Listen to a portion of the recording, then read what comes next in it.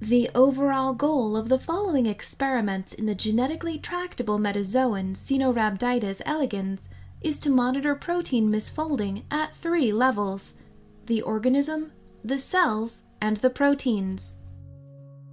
Behavioral phenotypes such as motility or thermoresistance function as readouts of changes in protein homeostasis at the organismal level.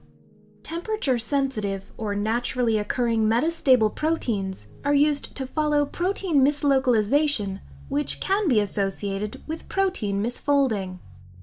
An ex vivo partial digest assay monitors protein stability directly.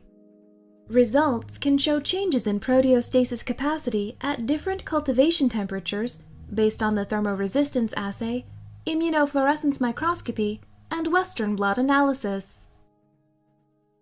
These procedures will be demonstrated by graduate students in my laboratory. The behavioral assay will be demonstrated by Netta Shemesh. Karady and Nadav Shai will demonstrate the immunostaining, and Anat Frumkin and Shiran Dror will demonstrate the partial digestion.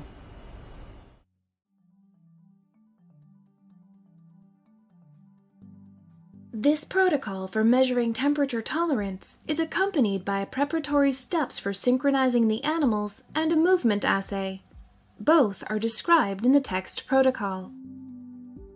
Begin by collecting replicates containing at least 20 synchronized animals in 24 well-played wells containing 450 microliters of heat shock buffer. Supplement each well with 9 microliters of Cytox orange. Now, transfer the plate to a heated bath. The heat shock temperature and duration strongly depend on the growth conditions.